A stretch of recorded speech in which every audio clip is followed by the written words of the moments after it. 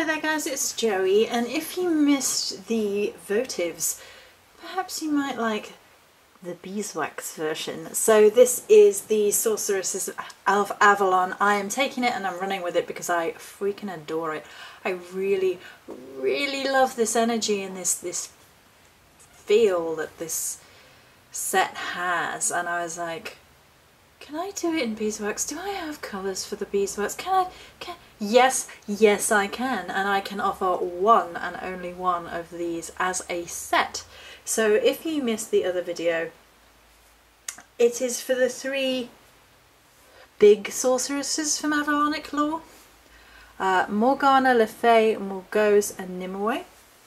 And I talked on the other video at length about how the sorceresses in the myths get a bit of a raw deal, and the Christianization of a lot of the mythos meant that the sorceresses became demonized and their power became evil, and they became overly sexualized and or you know, they kind of weak and locked away sort of thing, but they became like nasty characters rather than being powerful, strong female archetypes.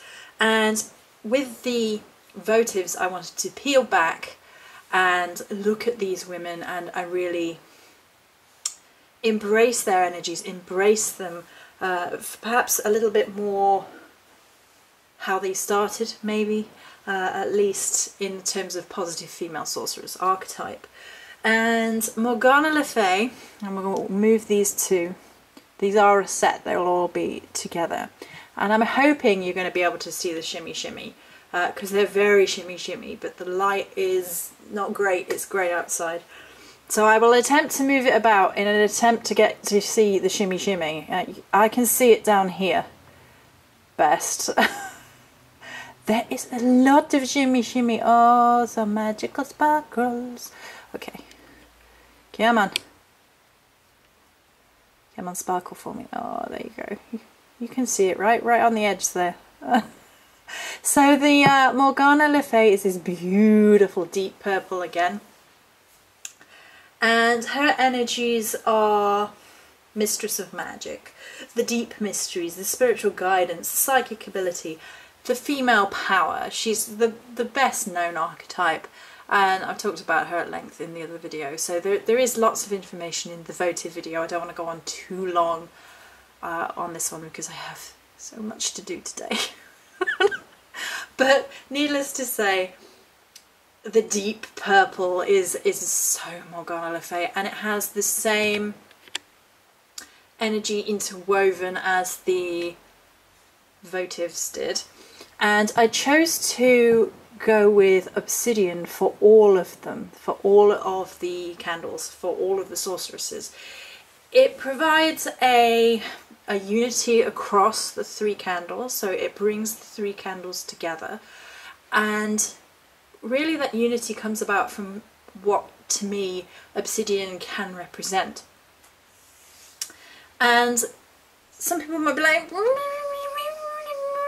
it's a bit fiery, a bit volcanic, and yeah, I get that, but to me obsidian it's only a little obsidian.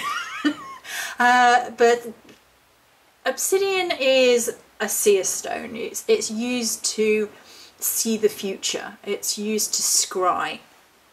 A lot of scrying mirrors are made from obsidian in modern times, and it's looking into the depths of the night, into the void, and conjuring up images of the future in one's psyche, in one's mental state.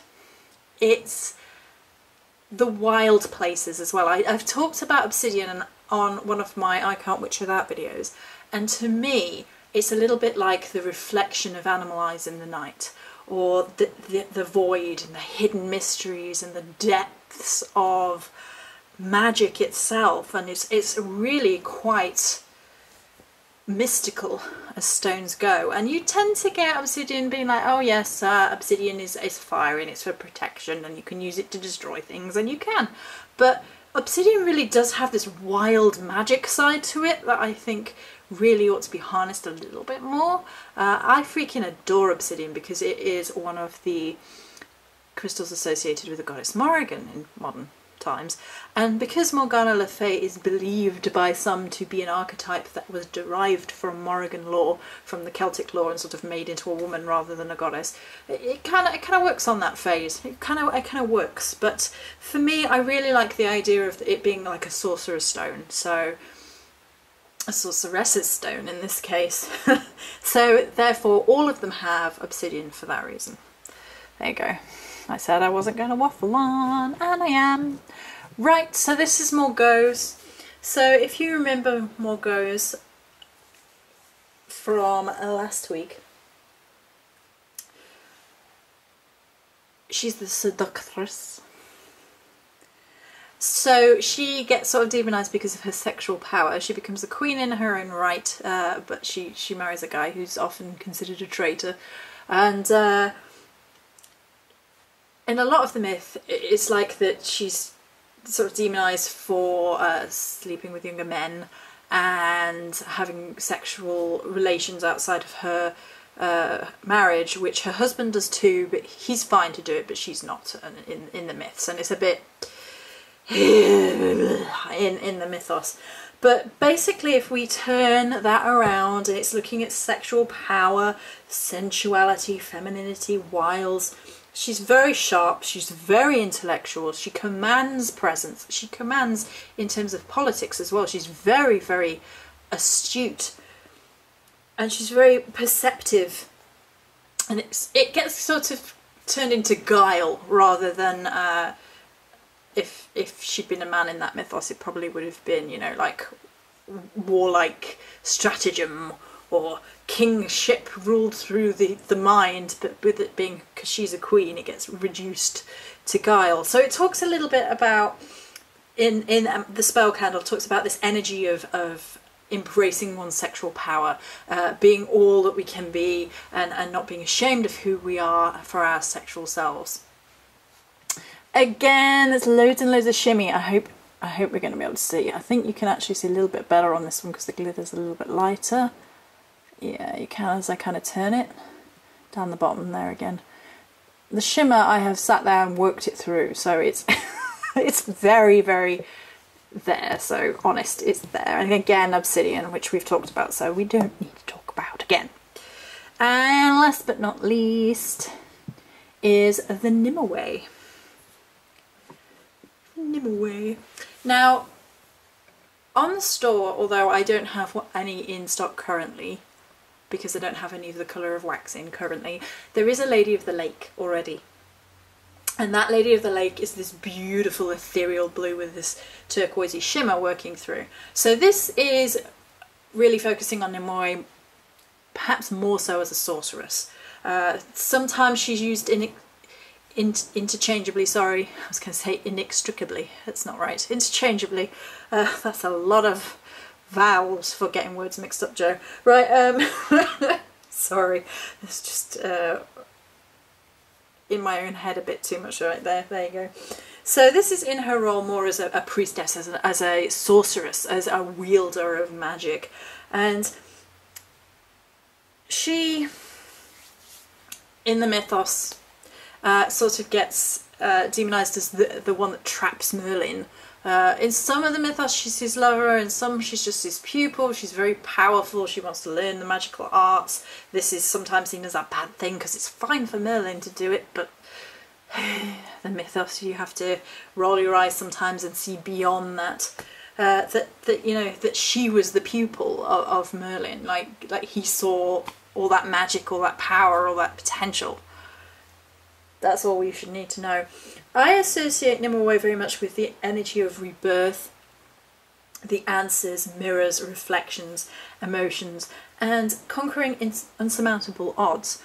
Some of this comes from a correlation between her and Lady of the Lake, giving Excalibur, and Excalibur being the answer, and taking Excalibur back once Arthur has died. So if you consider her to be in that role, then that means she guards ultimate power and she looks after it, and it's kind of like, you know, man can't wield it unless he's very, very pure of heart, but she guards it all the time.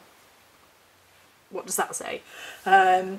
But she's very, very about, you know, reflections and the emotional states. And really a rebirth energy, that she has the power of transformation in all guises. So there you go. And again, let's try and get some shimmy shimmer. This shimmer is beautiful. I'm worried this is the one you're not. Oh, you can kind of see it. Right. If you look down the bottom here, it's not at all as subtle as it's pretending it is. There is a lot of shimmy shimmy working through this. I can see it right here. The interesting thing about this one is it actually looks a little bit more watery. Down here. So it's this lovely pale lilac-y purple again for the colour magic. I promise it's plenty of shimmer. Maybe it'll look better on the camera than I'm worried about, because sometimes that happens. I can't see it as well through the camera, and then on the final rendered video it looks okay. So there you go, beeswax, and there is a little scent for each one woven into the wax, and the glitter is woven into the wax, and the magic is woven into the wax. I'm doing this really strange sort of cycling motion as I'm talking. That's really odd. Okay. Anyway, as you can probably tell, I am super, super excited for this energy. I can't stop working about it, working around it, working with it, thinking about it, talking nonsense, you know, the usual. And I really love it. So there's going to be one of this, a set. They're going to all be available together, and it's going to be one set available for you all. And once it's gone, it's gone. Because I can't guarantee which colour waxes I am going to get in. So, because it's locally sourced, and I tend to get what I can get. So, there will be one set of 3 of these beeswax. So if you missed out on the votives, this is your opportunity. But there will only be one. There can only be one. I don't know. I don't know what the matter with me is. I'm in a funny old mood. So this is the Sorceresses of Avalon beeswax candle set. Many blessings.